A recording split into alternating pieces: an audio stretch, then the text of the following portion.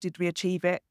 Looking at outside influences, what's our competition doing, what's happening in the industry, what trends are we seeing?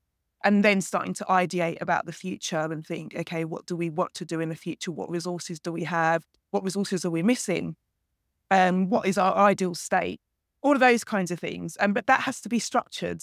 Those questions, you have to create a structure, not only as to what the questions are you want to answer, but how you're going to discuss those questions together, because there are different formats that you can use, and you can do, some individual thinking. You can have breakout groups. You can have teams kind of, doing problem solving sessions together where they present. But there's lots of different tools and techniques that you can use to manage those conversations that will come right at the end. But once you've figured out, okay, what is it that we are going to get together and talk about? I love that. I love the way you talk about asking and posing questions as well, because that then shifts the energy, doesn't it? Because often what you see is 100%. people talk about wanting vague things like alignment or, downloading information. It can end up, again, being that death by PowerPoint where you're just giving people information and going, do you agree with this team? Yes or no? And that's quite an awkward situation for somebody to be in. But if you pose everything as a question, here's the background. What should we do about this? It encourages that discussion rather than,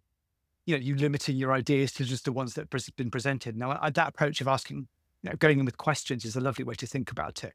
Almost like a menu of the things that you want to do. That's really not a really nice approach. Right. I really, really like that. Mm. And I can see then how You that can also- leads to a structure of you getting some useful things out of it, doesn't it? And if you're going into that, assuming you don't have the answers really. Absolutely. It's kind of going with that curiosity. And, those questions can even be sourced by speaking to everyone individually before. So, you might have someone who is leading, you might have an external facilitator like myself or you, and that is kind of planning that offsite. And we may have individual conversations with everybody on the team to say, okay, you're going to be spending a day together. What do you think would be most important or most useful for you to discuss? And then using that to plan the outline. No, I really like that. It's a nice way to think about it as well, because then you get some real structure around the offsite and you've got a clear idea of actually what you're working towards and what the point of the offsite is, rather than obviously getting people together and there's somehow magic that you're going to create off the back of it.